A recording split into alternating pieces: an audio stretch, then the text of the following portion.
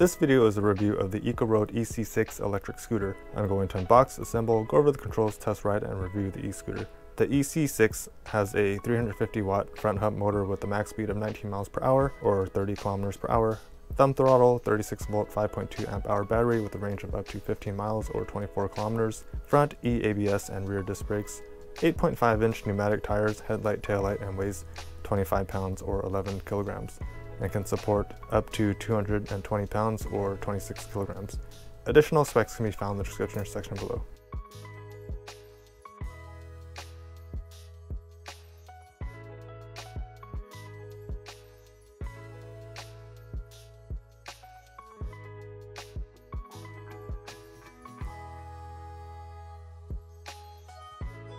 This is the box that it came in. The only difference between the red and black one is the sticker on the side of the box.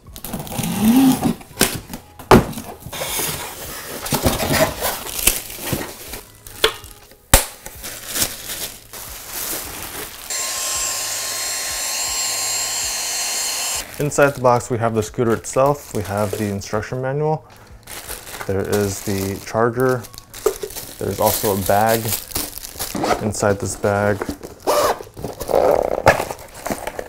there's 2 spare inner tubes. There's also an Allen key, 4 screws, and there's also an extension for the tire inflator. In the instruction manual it says the first thing to do is to put the handlebar onto the stem, but I feel like it's going to be easier if we actually connect this. Lifting the stem up, we can pull this lever to lock it, and in order to unlock it, you can't just pull it that way. There's a tab that you need to push up here, and then you can pull the lever forward in order to pull it down, and then this folds. Coming up here, making sure that this is connected, we're going to feed this cable into the tube, and then we'll put the handlebar in place. Make sure that the holes for the screws line up. We'll take our bag of screws, there's 4 of them. We'll start threading them in. There's 2 on the left and there's 2 on the right. Then we can take our Allen key and start screwing them in, going clockwise, and that's it. If you want, you can put the bag on the front. There's Velcro, you would put it over the tube, feed it through this buckle, and then Velcro it on the other side. Same with the one on the bottom.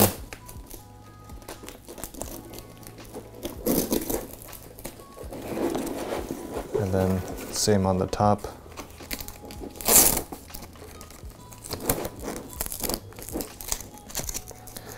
There's a headlight right here, so I don't want to block it. I personally think this looks a little silly, so I'm just going to show you how to put it on, but I'll probably leave it off. The charging port is down here. There's a piece of silicone that covers the plug. I'm going to plug this end in here, and then I'll plug this one into the wall. And this light should turn red. When it's fully charged, it should turn green. We can take a quick look at the manual. This is the front page. You can pause at any time to see this in detail. Table of contents, general information, safety warnings, parts and features, assembling the handlebar, using the latch, folding it, unfolding, tire inflation, it says to pump it to 40 psi, charging, make sure the scooter's turned off before charging. I tried charging it with the power on, and when I plugged it in, it powered the display off. Here's some usage information, maintenance, specifications, and then the button functions. For the button functions, I'm going to go over these in the functions section. Just briefly going over it, to power on, you press and hold the power for 3 seconds. If you short press the power button, it turns on and off the headlight. If you short press the power button twice, it switches the gears from 1 to 3. If you press the power button 3 times, it changes the units from miles per hour to kilometers per hour. If you short press it 4 times, it turns cruise control on and off, and then it doesn't show it here, but I tried it. If you press the power button 5 times, then it enables zero start. It means you don't have to kick the scooter and go more than 2 miles per hour. Before using the throttle, you can use the throttle immediately at a start. 6 short presses of the power button onward didn't do anything. To fold the scooter, you would push this tab up on the left side of the lever, pull this lever forward, and then this can slide down. There's this bracket right here. You want it to meet this location right here. And then it clicks on and you can carry the entire scooter. To take it off, you'd pull this lever outwards and then fold this back up. Looking at the handlebar, there's 2 signal indicators on the left and right side. There's a single brake lever that controls the electric ABS in the front and then the disc brake in the rear. This is a bell. These are the turn signals. This is a display power button. This is the latch to hold the rear fender when you fold the bike, and then the thumb throttle. In order to turn this on, you would press and hold the power button for 3 seconds.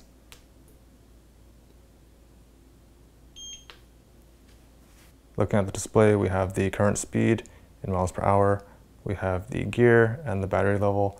If we press the power button once, it turns the headlight and tail light on.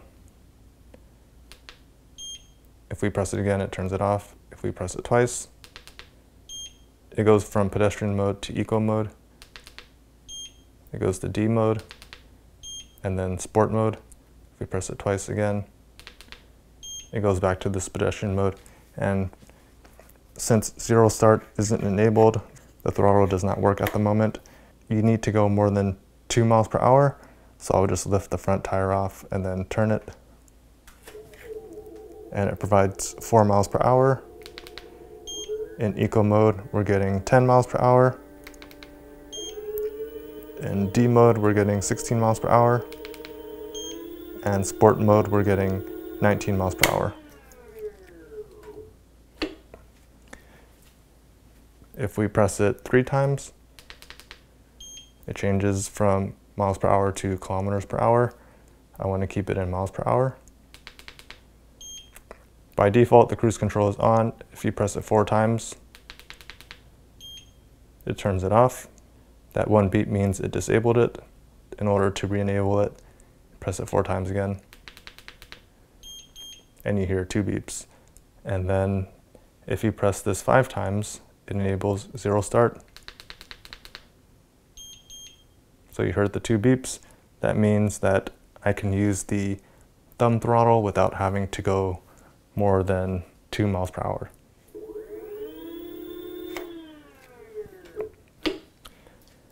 And in order to disable it, you would press it 5 times again. And I heard 1 beep. So if I try using the throttle, nothing happens. If I press this 6 times, nothing happens. And then if I try pressing it 7 times, nothing happens.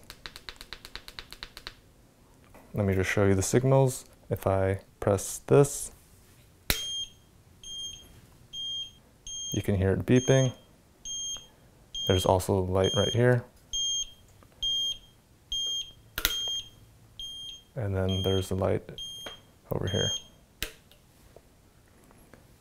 In order to power this off, we press and hold the power button for 3 seconds. And that's it. Taking a look at the tail light, when it's in the pedestrian walk mode, this light is always flashing. And if I press the brake lever, it flashes faster. Let me change to the eco mode. The light turns off. If I press the brake lever, the light flashes. And this is the same for eco, D, and S mode. If I go back to pedestrian, it starts flashing again. If I turn the headlight on, this light is solid, and if I press the brake lever, it flashes. So this is the same for eco, D, and S mode. So for the signals, the only light that lights up are on the handlebar. There's no indicators back here. It looks like there's lenses here, but nothing actually lights up.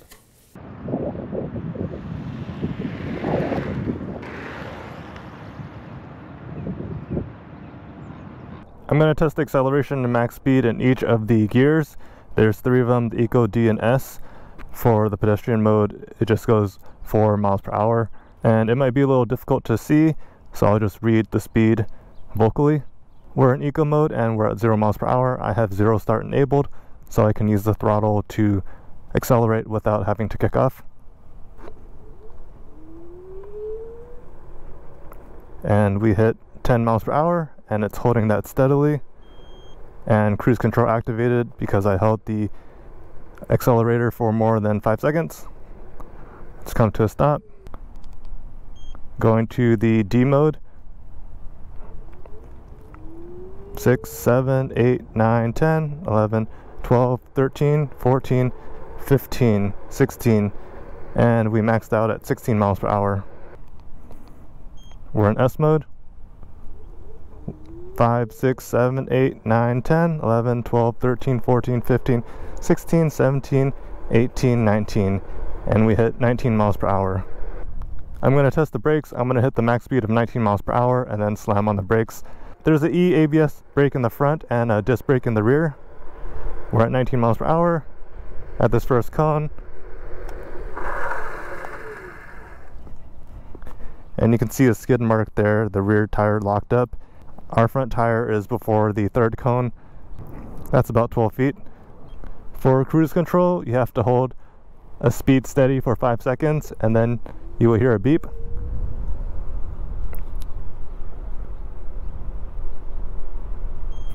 And I heard the beep. I let go of the throttle and it's still going. And then to get out of it, you can press the brake lever. This is a semi-incline and it's still getting 19 miles per hour. So even though it's 350 watts, it feels a little more powerful than the 500 watt that I reviewed a few weeks ago.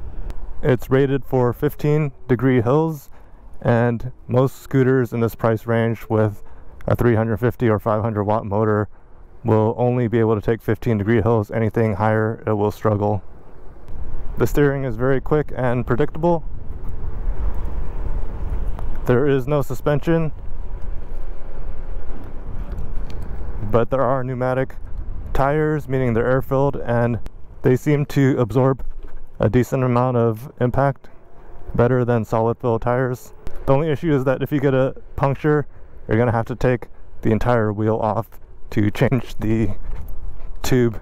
Moving on to the review of the Ecoroad EC6, the things I like about this scooter are that it has these turn signals built in. A lot of scooters in this price range do not have them built in, so it's nice to have this, especially if you're riding in the dark. I did notice that the rear doesn't light up. It would have been nice if this lit up too for the turn signals. I also like that it just works. There's 4 different modes: the pedestrian, Eco, D, and S mode. Each limits your max speed, with S going up to 19 miles per hour, and it gets there fairly quickly. It's nice that it folds and it only weighs about 25 pounds. It has a 350 watt motor. A lot of scooters around this price range are very similar, but what's nice about this one is that it's going to be on sale for $260 on Amazon. For the latest pricing, check out the description section below. I feel like that's very reasonably priced. Some scooters that are $400 don't feel as nice as this one. I like that it comes in different colors. So far, I've only seen the red and black one, and the brakes work. There's a front E ABS brake and a rear disc brake. It also has cruise control. You can enable 0 start, which I showed earlier in this video. It has a range of 12 to 15 miles. Most scooters and e-bikes that I've reviewed in real life situations where you're accelerating and braking, you're likely to get half of that range. So you can expect around 6 to 8 miles. In terms of suggestions, it would have been nice if they had turn signals back here. When you use the turn signals in the front, nothing happens here. These are just for decoration. It also does not have suspension, but because these are pneumatic air-filled tires, They do absorb some of the impact, which is better than solid fill tires, but there is a chance of them getting punctured. If they do get punctured, you might be able to apply sealant, or you're gonna have to take the entire wheel and tire off to replace the tube. Other than that, I don't really have anything bad to say about this. Please like this video if you found it helpful. Feel free to leave questions or comments in the comment section below. And if you want to see more videos like this, please subscribe to my channel. Thank you guys for watching, and take care.